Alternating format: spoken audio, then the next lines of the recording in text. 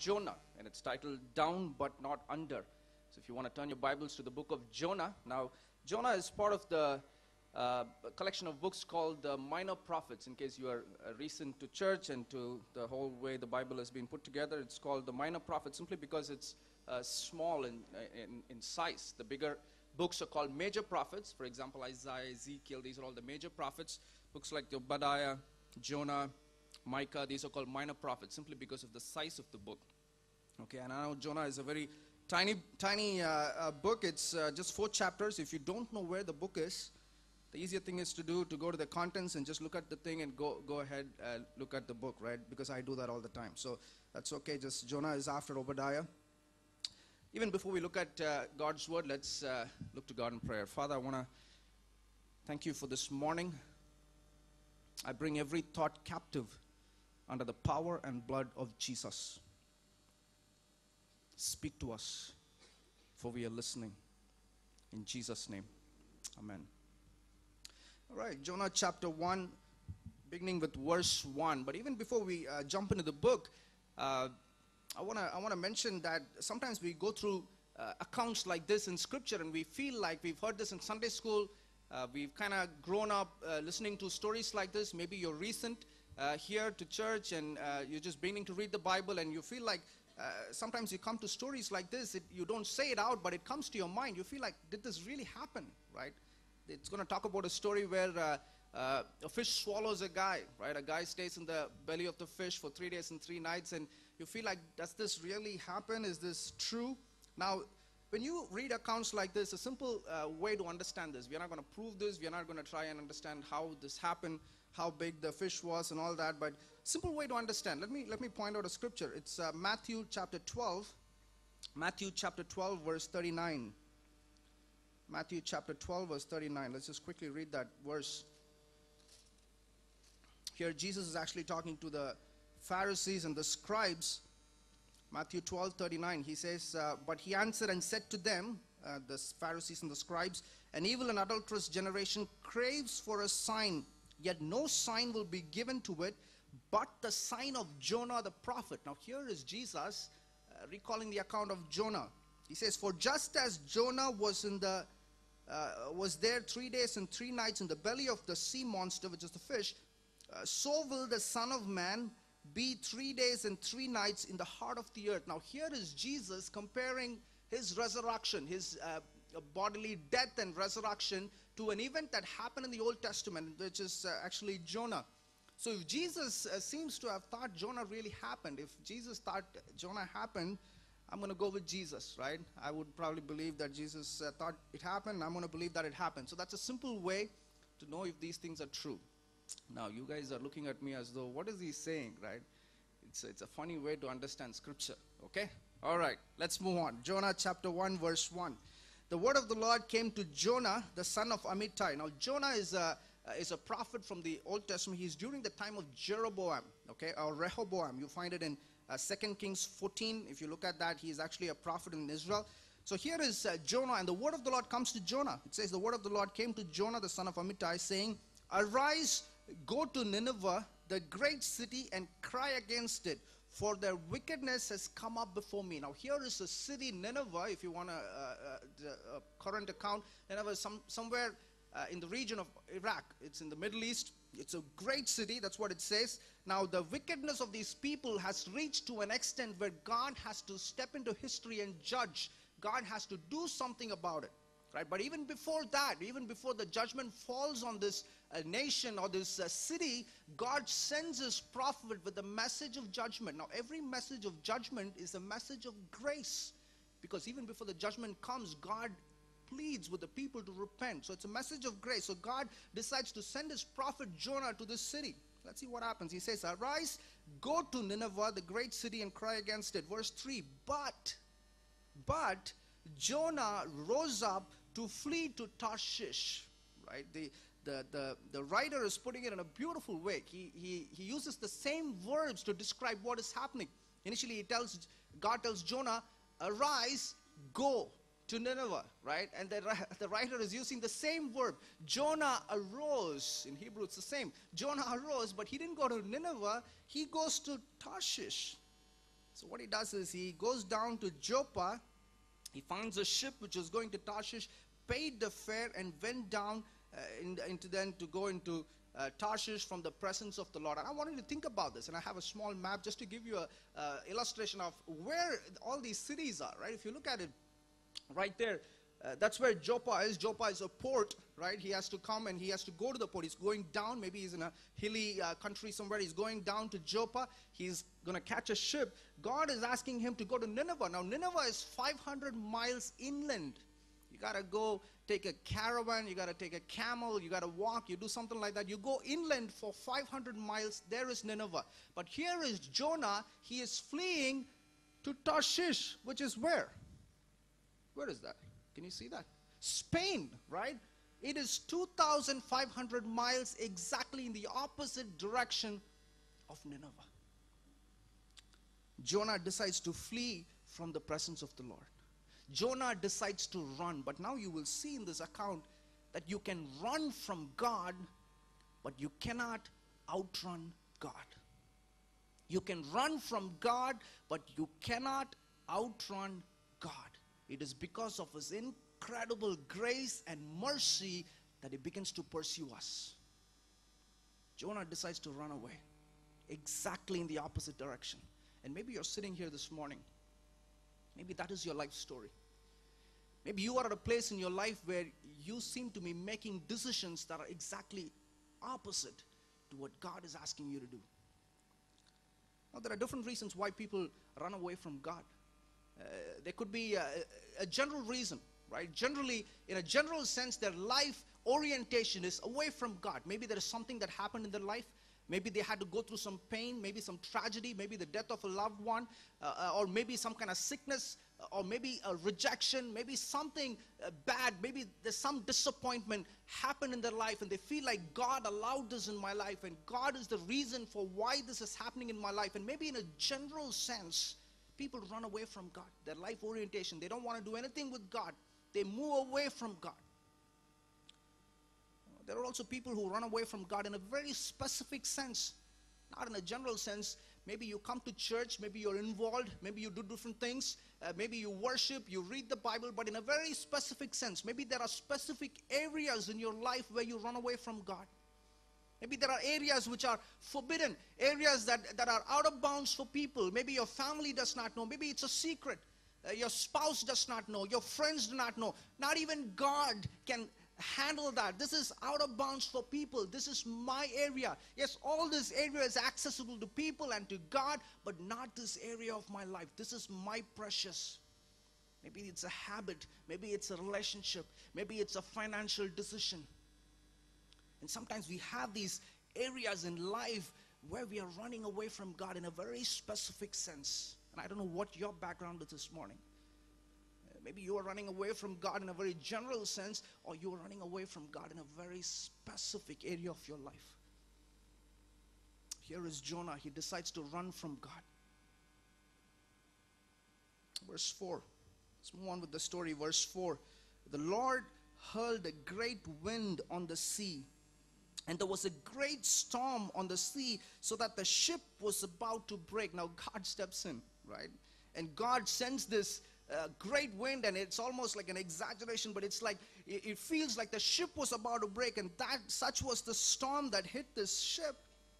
Verse 5, then the sailors became afraid, and every man cried to his God, and they threw the cargo which was on the ship in order to lighten it for them. But Jonah had gone below into the hold of the ship, laid down, and fallen sound asleep. Now think about this. The ship is about to break. People are crying. They don't know if they're going to make it for the next hour. They're going to die. And in this chaotic, fearful, frightening situation, here is Jonah going down to the deck, the lower part of the ship, and he is sound asleep. There's nothing that wakes him up. Have you seen people who can sleep through anything? You've seen people like that? Some of you just woke up, but yeah.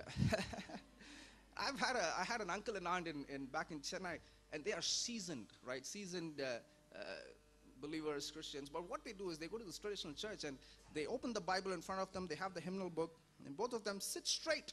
They'll sit straight, put their head down, and they will sleep through the service. I mean, they'll be sleeping. Nothing will rock them, right? They will be straight. If you and I try that, we'll be afraid if we'll fall down, but they are just so seasoned. Some people can sleep. So here is Jonah. He is sleeping through that. Think about it, right? Verse 6. Verse 6. So the captain approached him and said, "How is it that you are sleeping? Get up, call on your God. Perhaps your God will be concerned about us so that we will not perish." So here is the captain, wakes him up, and he's wondering why this guy is sleeping. How can he sleep? He wakes him up. He says, "You cry out to your God." So here is Jonah, who runs away from God. Now when you look at people who run away from God, you find a very similar characteristic in their life. Now it is not that these people want to do that. It is because of the nature and reality of the person who runs away from God. You think about it. The first thing you will notice that when people run from God, they run with people who are also running from God. Here is Jonah. He is on a ship to some nation with people who do not know God, and he is on the ship. He is running away from God.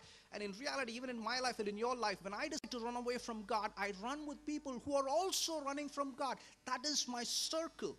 Those are my friends. Those are my influencers. Let me illustrate that. When I was growing up, my friend, he was in his 8th standard, and he failed the annual exam, right? He couldn't make it to the next level. So he was very disappointed. He didn't know what to do. There were like 10 to 15 students in his class who failed that time. So what they did is, as an 8th standard student, 8th grade student, what he did is he decided to run away from home. He went to the station. He took a train. They wanted to go somewhere. I don't know where they wanted to go, but they decided to run away. But you think about it. My friend did not run with all the toppers in class. Are you with me? He didn't call the topper, the first rank holder, second rank holder, "Come on, let's run away from home." They didn't do that. He didn't run away with guys who are the best students of the year award. He didn't run with those guys. He didn't run with guys with merit and award. He ran away with guys who also failed and who were running away from home.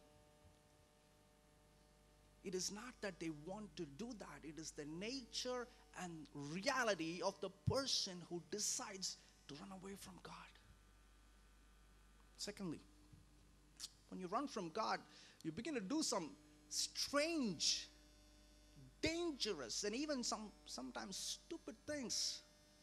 You make decisions that seem so nice, but it looks so obviously wrong. Decisions and choices that are so bad, that are so bizarre, and sometimes people do this over and over again. Why? Because it is the nature of the person who decides to run away from God. When I was in college, I had this bunch of friends. Now, if you're in college, this is a good advice. Never sit in the last row. Okay, you don't sit in the last row, because every time the teacher wants to catch somebody, they're going to pick on the guy on the last row. So what I do is I sit on the row that is before the last row. Okay, you are still bad, but you are not that bad. Okay, so you're there in the. So during one of the classes, my friends, these guys were just bizarre. I mean, so what they did is they bought this alcohol, right? Now, this cheap alcohol. Now, in Chennai, what happens is every engineering college, there is a alcohol shop. What do you call that? I mean, that shop is there everywhere, right? I mean, I don't know what the strategy is, but these guys will go. They bought this. They wanted to party in the night, so they got all this stuff, and it's cheap, right? It's in a plastic, like a water packet, right? It's in a packet. It's very cheap. They bought that. They placed it in a bag. In a bag, all these packets of cheap alcohol. Put it in the last row. Now, during the lunch break, what happened is a couple of guys got into a fight, and somehow they pushed the guy on the bag, and the packets burst. Okay, think about this. I want you to imagine this. I know it's hard. Think about it. The packets burst, and the whole class was reeking with alcohol, right? And we are in mechanical. There's no girls in class, only guys, and we can handle the bad smell and all that. But the professor is going to come. The next 3 hours is my HOD. So what these guys thought is they knew if he found out, these guys are gone. They are toast, right? So they went, they bought these brushes, they bought all this phenyl and all kinds of stuff. They were cleaning the entire class during the lunch break. And you think about it, why would anybody do something like that? What a crazy situation. But that is the nature of somebody who decides to run away from God. Now, in my class, I had a couple of guys. They decided to steal a pair of jeans. Have you ever tried that? Don't do that. So they went to Globus. There's a store called Globus in a mall. These guys are good. They have everything. It's not that they don't have jeans or anything. They wanted to go steal for the thrill of it. So what they did is, mechanical students, you'd think they know better, but they removed their jeans, they put the new pair of jeans, and then they wore their jeans on top, and they decided to run from the store. Okay, this is the strategy. I don't know. They didn't realize that there's a thing, there's something on the thing, right? There's like a thing that's attached to the jean which will beep. If you don't pay for it, if you don't remove that, it's going to beep. So these two guys, they made the run. They run out of the door, and here is this alarm system that goes off. And the entire mall crew, all the mall cops are running after them. They close the mall. These guys are catching them. The next day, cops come to the college. They make all of us stand, and it's like an embarrassing, bad situation. And you feel like, I look back and I feel like, man, what a crazy life. What kind of decision making is this? But that is the nature of somebody who decides to run away from God. And sometimes we see that in the lives of others. We see that in our own friends. We see that in our own family members. And sometimes we are in the midst of such decisions. You run from God. You run with those who run away from God. When you run from God, you begin to make some dangerous and stupid and even strange decisions. Thirdly, you begin to hurt people who are in close proximity. When you run from God, you begin to hurt people in close proximity. You think about this. Here is this guy in the ship, but he has put his entire crew in danger. The entire ship, the entire crew, everybody is going to die. Everybody who's close to him are now in a point of danger. You hurt people because of the choices, because of the decisions to run away from God. Now, I've worked with young people for a long time, and there are times when parents would call me, right? They would call me in the middle of the night. There'll be a mom on the other end of the phone, and she'll be crying. She'll be sobbing because her son has not come home, and she does not know where her son is. They don't know where he's gone. He's just gone all night, and they are crying. They are frantic. They don't know what has happened to him. We end up hurting people who are close to us. Recently, I met with a guy who had come back from England. Now, this guy had followed a girl. He was in a relationship for 8 years. He followed this girl to England. A lot of people advised him not to do that, but he still pursued. He went. He was there with her, but things didn't work out. She moved on. This guy could not move on. He returned back to India, but he was broken. He was broken. He did not want to go home. His parents were praying. His parents were asking him to come back, but he did not want to face them. So he stayed in Delhi. He became an alcoholic. He was into too many things. And sometimes you make choices in life, and when your life's orientation is to run away from God, when there are areas in your life where you are running away from God, you begin to hurt people. And we are familiar with that. We know what that is. Lastly, when you run away from God, you go deep, you go numb. You go deep and you go numb. Think about this. Here is Jonah, and the writer is putting it in a beautiful literary way. He's pointing this out in verse 3. Look at verse 3. It says, Jonah rose up to flee to Tarshish from the presence of the Lord. So he went where? He went down, right? He went down. What about the next? He said, it went to Joppa, found a ship which was going to Tarshish, paid the fare, and went down. Okay? Verse 5, it is almost like a progression. The sailors became afraid, blah, blah, and then he goes through the cargo into the sea to lighten it for them. But Jonah had gone below, which is again the verb, same Hebrew word, down into the hold of the ship. He laid down and fallen asleep. And eventually you read the story, he goes down into the depths of the sea, into the belly of the sea monster. And the writer is giving you an indication. He's saying every choice, every decision he's making, he is going down and down and down and down. It is almost like a spiral downwards. And every time he goes down, he becomes numb to what is happening around him. He becomes callous. He does not feel. And so here he is lying down in the hold of the ship, and he is sleeping without any care or concern. And sometimes that is the nature and the reality of a person who decides to run away from God. When I was growing up, I had this alarm clock to wake me up, right? And some of the young people, you have no idea what I'm talking about. But this is the alarm clock where you give the key at the back, right? Good. Some people are nodding, right? I mean, you give the key at the back, and once the alarm goes, you hit it on the head so that it stops, okay? You know what I'm talking about, the alarm clock? Right. So you give the key. So during my school days, I used to go to the athletic practice. So I used to wake up in the morning. So I'm very excited about doing all this stuff. So I keep the alarm, right? I keep the alarm at 5 in the morning. And the first day of practice, you're not even able to sleep through the night because you're so excited. You're not able to sleep. You wake up, it's just 1 o'clock. I'm like, okay, 1 o'clock, I got to go back to sleep. And then you wake up, it's only 3 o'clock, and you are not able to sleep. And even before the alarm goes off, you wake up, you're getting ready, and you are off to what you need to do.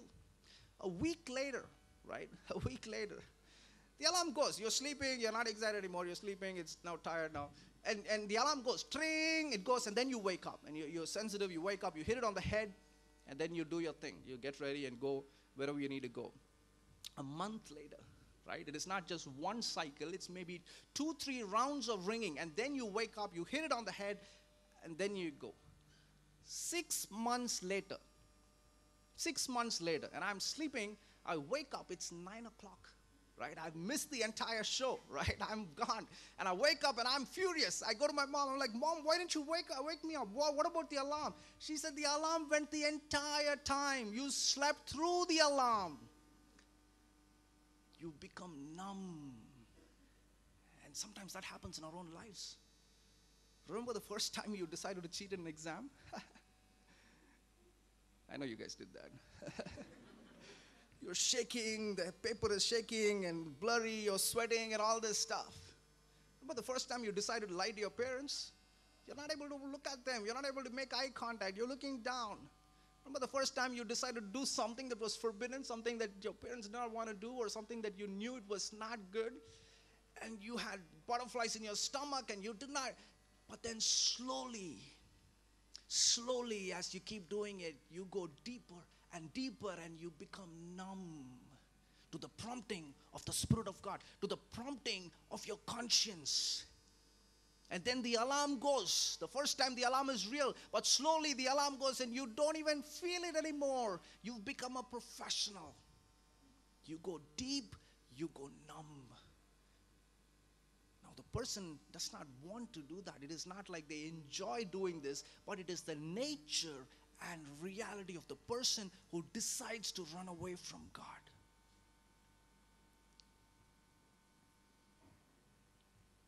You can run from God, but you cannot outrun God.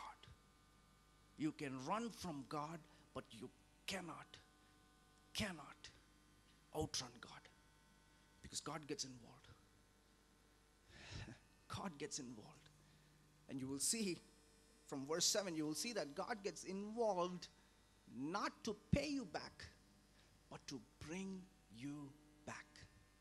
God gets involved not to shame you, not to condemn you, not to make you feel small, not to ridicule you. That is all what man does, but not God. God gets involved not to pay you back, but to bring you back. Verse 7.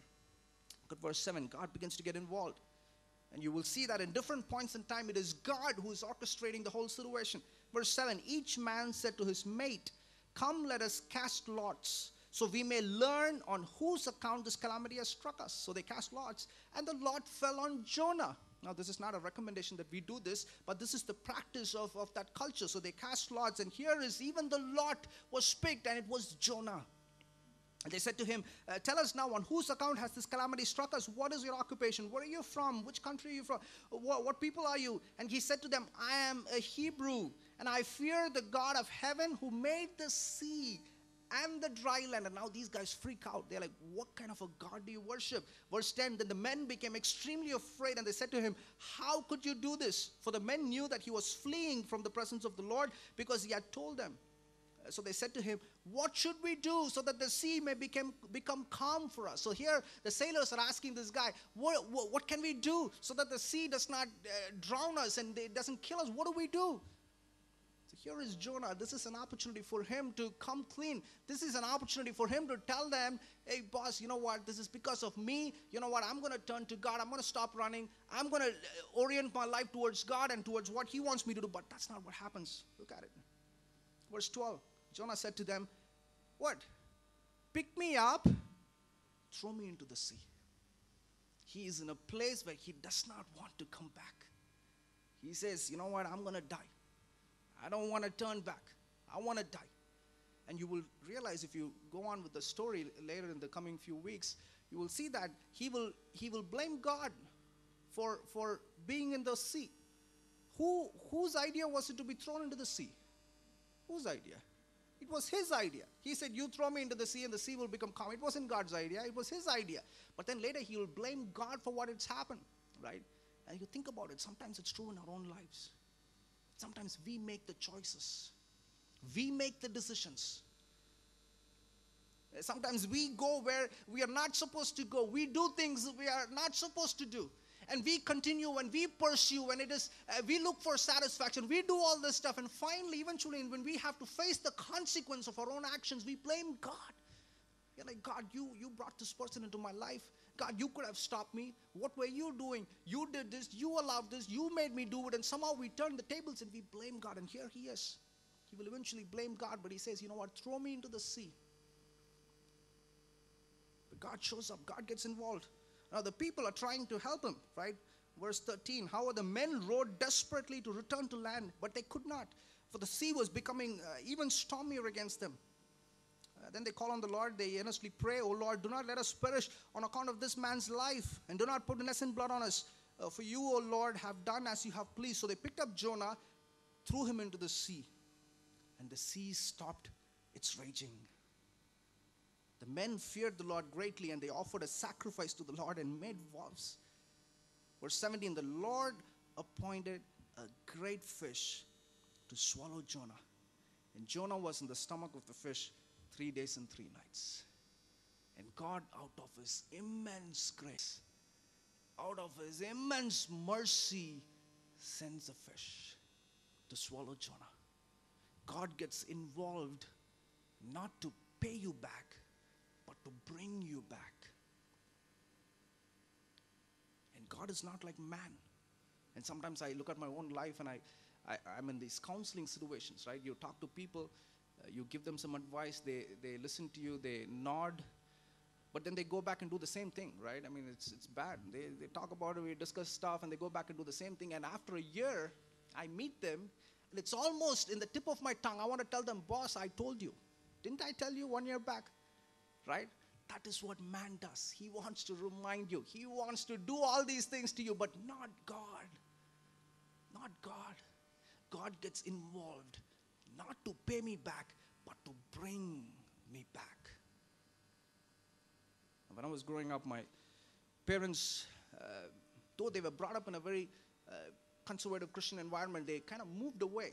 And when I was 10 years old, my dad had an intense pain in his stomach, in his abdomen area. So they took him to the Apollo hospital. They did some tests, and they found that his one kidney was dead from birth. I don't know how that happens, but one kidney was dead from birth. The other kidney had a lot of stones in it. And during that time, it was a while back, they could not do anything. So they said, we're going to give you a few months to live, and we don't know what's going to happen, and you're probably going to die. And they asked my mother to sign a blank sheet of paper, and they said, we're going to do some tests, we're going to do some procedures, and if it works out, it's fine. If not, we can't assure anything to you. So my mom and dad, they decided not to go ahead with that option. So they checked themselves out of the hospital. They went home, but that is the time they decided to pray. They decided to come back to God. They sought the Lord. They would pray, and I would remember that people would come home and they were praying for our family, for my dad.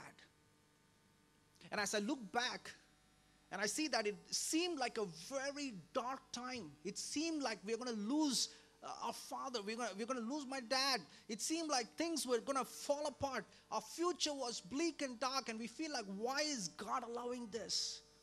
But I look back and I see all that happened because God did not pay us back. He wanted to bring us back. And in a glorious way, my parents came back to the Lord, and my dad was completely healed, and things just took a turn for the better.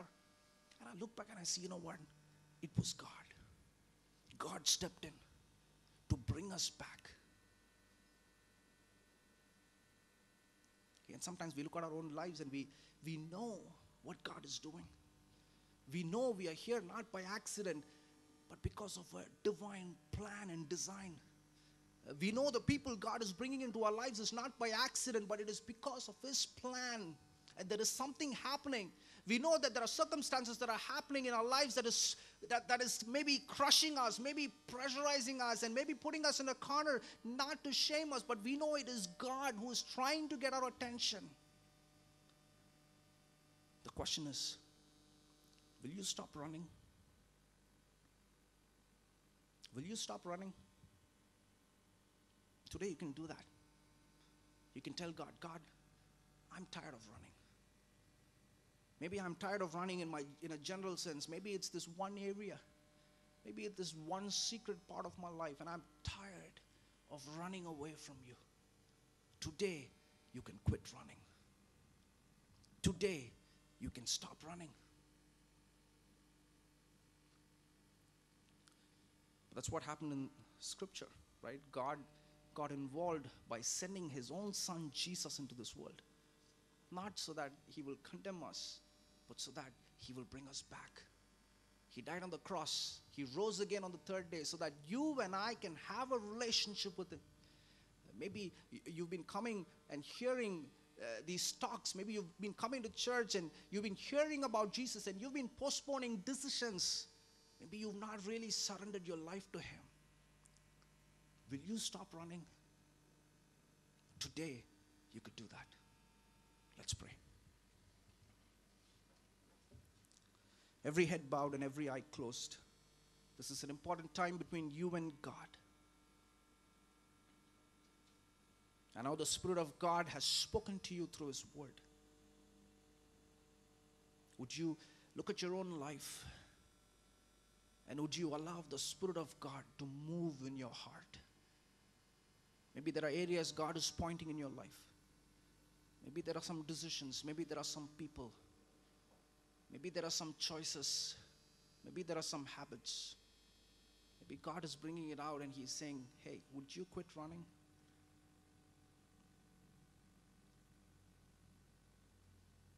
Father, I want to thank you for this morning. I thank you for your word. I pray that in response to your word that my life's decision would be to stop running. I thank you because you get involved to bring me back. I thank you for your grace. I thank you for your mercy. I pray for my friends. If there is anyone who is going through a life similar to this, I pray that even this morning that they will turn, they will stop, and they will turn to you. I thank you because you're always there for us. You never let go. Oh no, you never let go. And I thank you for that. And I know there are some people who are praying for their own family, maybe for their own children, maybe for their spouse. Oh God, I pray that you will hear their prayers, and I pray that my friends will stop running. Thank you for this morning in Jesus' name. Amen. May the grace of our Lord Jesus Christ, the love of God the Father, the fellowship of the Holy Spirit rest and abide with us now and forever.